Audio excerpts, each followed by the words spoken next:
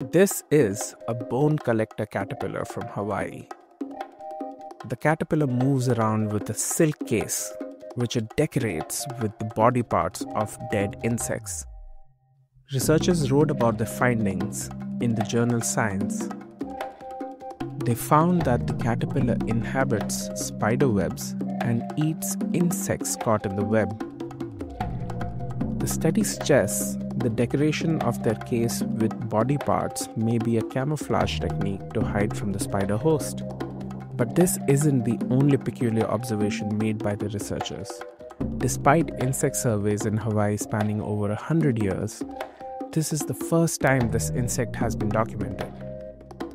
It is the only known caterpillar that depends on cobwebs made by spiders in tree hollows, logs, or rock cavities, while the bone collector caterpillar species has been only found in a 15 square kilometer patch of a mountain range in the island of Oahu. Its lineage dates back to 3 million years before the appearance of the island.